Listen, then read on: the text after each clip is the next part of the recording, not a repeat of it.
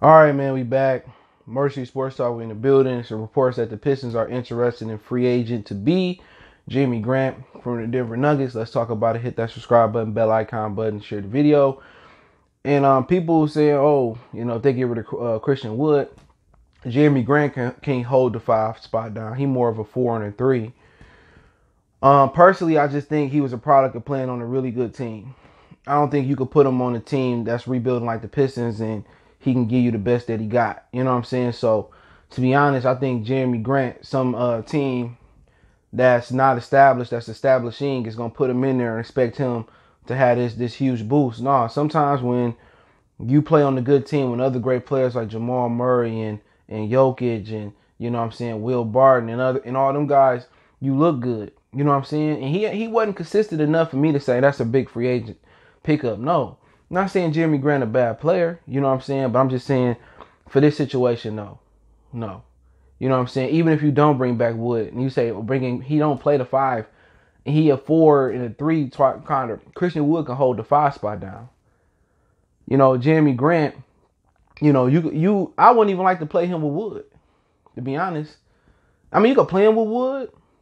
That's an athletic front court with Diambo and Grant, but no. No, I think Phoenix would be a good pickup for him. You know what I'm saying?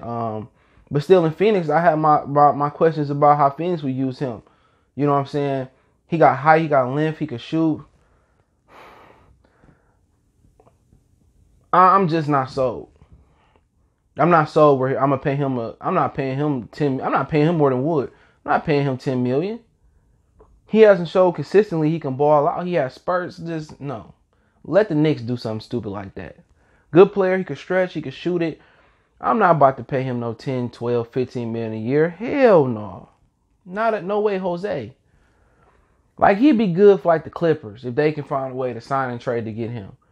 He'd be a good piece for them. He'd be a good piece for a team that's on the edge of really, almost making a championship run.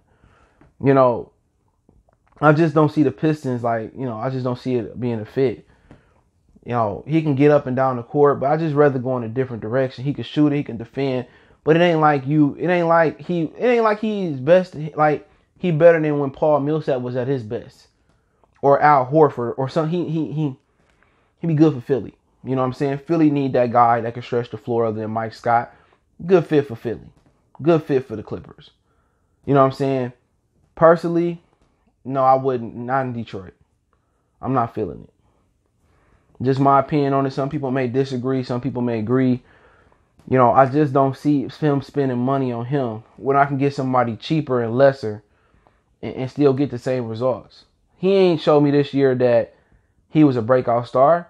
He showed me every now and again he can get it. The bubble don't count for me because it was no pressure in the bubble. There's no anxiety. There's no animosity. There's no pressure. There's no travel. Good player. He's a complimentary guy. He not a guy you want on a bad team or rebuilding team that's going to go out there and get you 20, 25 points a game. No.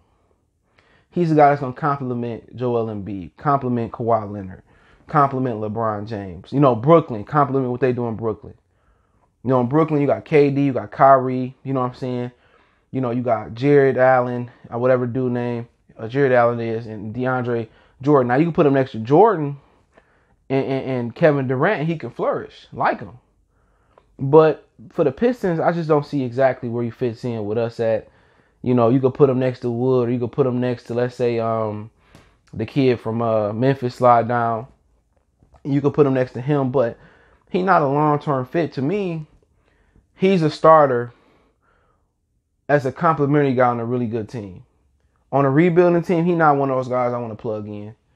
I'm just not feeling it. I've been watching him since he was in OKC. Athletic, good player, but don't let the bubble hype your head up. The bubble is not real basketball; it's rec basketball. Don't think T.J. Warren gonna average 35 points when it get back to regular basketball. That's just my opinion on it.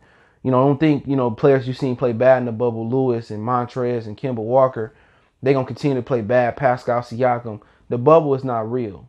You know what I'm saying? The bubble is the Matrix.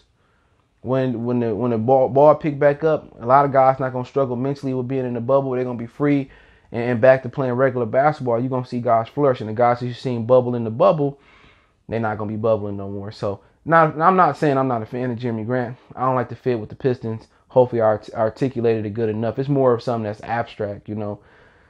I just can't really put my finger on it. I just don't like the fit. But hey, let me know what you guys think. Don't forget me on Facebook, Instagram, Twitter. You can reach out if you got business, question, inquiry, sponsorship, video requests. All my links in the description. Want to make a donation to the channel? Cash App is CJGood313. PayPal link in the description. Appreciate the love, support, man. Y'all keep sharing the video. I'm going to keep putting it down the best way I know how to put it down. Let me know what you think in the comment section. We go.